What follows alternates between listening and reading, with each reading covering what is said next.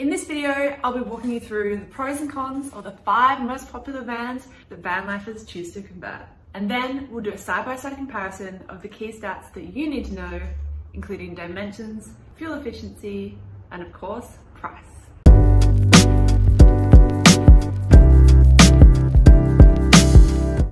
If you don't know me, hi, my name is Millie, and my partner Jack and I recently purchased a high roof van that we're in the process of converting into a fully functional off-grid camper.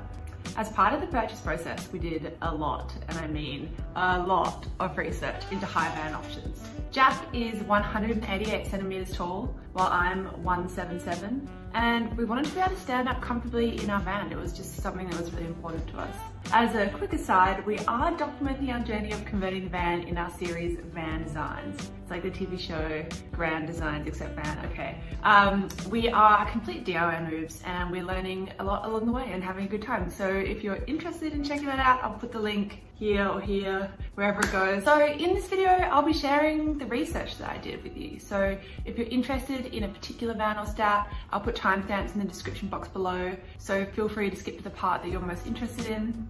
Yeah, in this video, I will be counting down 5 of the most popular high roof van options from lowest to highest roof, and then get into a detailed comparison of each van's stats. For the comparison, we'll be using the highest roof option available, and we'll be comparing the internal heights of the load compartment. So keep that in mind as you watch. So first on the list, in 5th place, is the renaultmaster. The internal height for the load compartment is the smallest on the list at only 189.4 centimeters. Despite being the shortest on the list, there are some real upsides to choosing a renaultmaster for your van conversion. Firstly, the interior of the van is a canvas primed for conversion. The smooth and straight interior lines of the storage area make it the perfect shape, unlike other vans that have curved and oddly shaped surfaces that can be difficult to navigate. Trust me, we are dealing with that right now. This will make your conversion a lot easier. Also, on the positive side, beneath the hood, the renaultmaster has a formidable diesel engine, and the van can carry a massive load with a load capacity surpassing 1,600 kilograms. So if you want to carry a lot of water or haul heavy gear around, then this could be the option for you. So now onto the cons of the renaultmaster. Here's the biggest problem with the Renault that ruled it out for us. The 189 centimeter roof on the high roof model is just not tall enough. In Jack's case, even without any interior additions, his head brushed against the ceiling. So when you factor in flooring, roof insulation and roof itself, the headspace proved to be far too limited for comfortable standing. For us, this basically defeats the purpose of having a true stand-up van. Another aspect to be mindful of is the suspension system of the renaultmaster. It's tailored for heavy payloads, which can translate into a bumpy ride during your travels. To be honest, when we test drove a Renault, I honestly couldn't imagine myself driving for long periods of time in that van. It was that uncomfortable. So while shorter journeys might not be an issue, it is definitely worth considering the potential discomfort on longer rides. Last but not least, let's talk servicing. This is going to come up again and again in this video. The renaultmaster requires more frequent maintenance compared to some of its counterparts on our list, which can definitely be a pain if you're on the road a lot. In summary, if you're on the shorter side, the massive low capacity and straight line interior could just outweigh the downsides of a bumpy ride and frequent servicing requirements. Coming in 4th place on the list, and the van that we chose for our conversion, is the Mercedes-Benz Sprinter. The high roof Sprinter, with a roof height of just over 2 meters at 203 centimeters, is a long time popular choice for conversion for van lifers. Despite only being the 2nd tallest on the list, there are a lot of pros about this van. This van will run for a long time, much more than 500,000 kilometers, and is known for its ruggedness and reliability. The Sprinter is generally also considered the most reliable van on the market. We've also found the van incredibly comfortable to drive in, which is especially relevant if you're on the road a lot. It is, after all, a Mercedes. Another great factor on the side of the Mercedes is the fact that it is so popular, which means that there are a lot of secondhand vans in the market, and there are a lot of resources available online for DIY conversions. We've already found this super useful in our build. The biggest downside to the Sprinter, which to be honest does scare me a little, is that it can just be difficult to have repairs done. Very few mechanics will work on Mercedes vans. Most will refer you to the dealer, which can be very costly and difficult to find if you're in remote areas. But for us, this risk was far outweighed by the benefits of a Mercedes-Sprinter.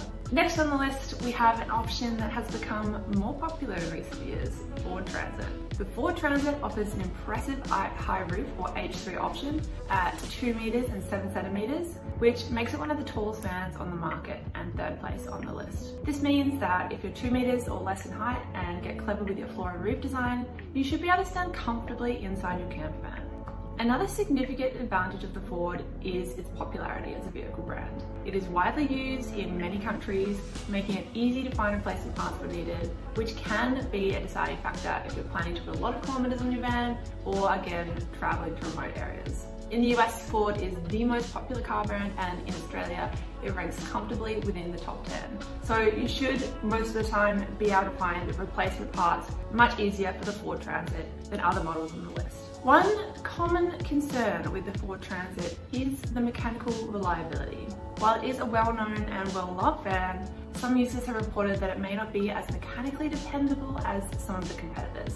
Another major drawback with the Ford Transit, and something that ruled it out for me, is that the Ford Transit tends to use more gas compared to other vans on our list, making the lowest in terms of mile per gallon or fuel efficiency.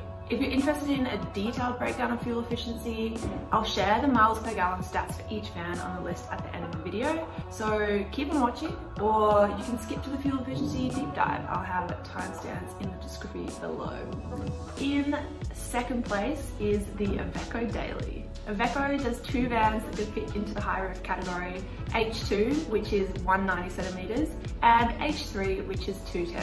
While not necessarily being the most stylish choice, the iveco Daily might be the most underrated van on the list in my opinion. The iveco boasts an impressive reputation for reliability. Honestly, that peace of mind factor cannot be understated when you're on the road. On potentially a more exciting note, the iveco comes equipped with a super strong chassis engineered to tackle high stress situations. So of all the vans on the list, this is definitely your best bet for dipping your toe into off-roading without having to fork out for a 4x4 model. On the flip side, as I alluded to earlier, the iveco isn't the most stylish choice due to its less than streamlined appearance. However, if this is not an issue for you, then the iveco might just be the way to go. In first place on the high roof list is the mighty Volkswagencrafter. The Volkswagencrafter is tall. The extra high roof version comes in at a staggering 218 centimeters. That's over 7 feet, with the regular high roof version coming in at 193 centimeters, making it a great choice for tall people that want to stand up in their van. Not only is the Crafter tall, but it's also really long, at 432 centimeters at the wheelbase in the longest option. With the generous length, this means you get an abundance of space to play with during your conversion. Basically, this van is huge. This means more room to unleash your creativity and customize your van layout exactly as you like. In terms of downsides, one thing to be aware of is that due to its size and weight, the Volkswagencrafter is less fuel efficient compared to some of its counterparts. This is essential to consider, especially if you're planning long trips or have an eco-conscious heart. Another aspect to keep in mind is potentially the higher cost of the Volkswagencrafter. While it offers fantastic space and features, this might come at a price tag that's a bit steep other high roof vans on the market. And lastly, due to its large dimensions and weight, maneuvering the Volkswagencrafter can be a bit of a challenge, particularly in tight spaces or crowded areas. So that is the comparison of the pros and cons of 5 of the most popular vans that van lifers choose for conversion. Now, let's have a deep dive into the specs. Now, let's have a look at the height data all in one place so you can see the comparison side by side. So in 5th place, we have the renaultmaster with a height of 189.4 centimeters in the H2 model. In 4th place, we have the Mercedes-Benz Sprinter with an internal height of 203 centimeters in the H2 model. In 3rd place, with the bronze medal, we have the Ford Transit, which is 207 centimeters in the H2 model. And in the silver medal position, we have the iveco Daily, which has 2 models that I would say fall into the high roof category. So there's the H2 at 190 centimeters and the H3 at 210 centimeters. And in first place, we have the mighty Volkswagencrafter for the gold medal.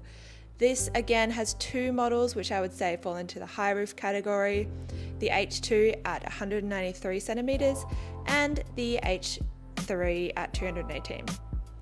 As a reminder, this height refers to the internal height of the load compartment, so keep that in mind when you're looking at the data.